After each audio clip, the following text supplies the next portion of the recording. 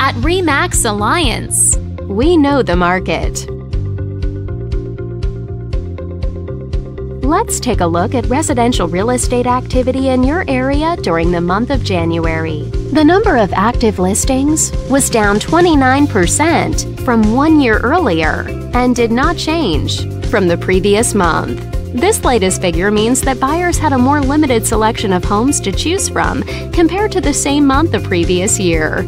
As you can see, the median listing price for the month was just over $950,000. Compared to last year, the average number of days units spent on the market before being sold was down 69%. This lower number of days may signal a positive trend in the local inventory turnover rate.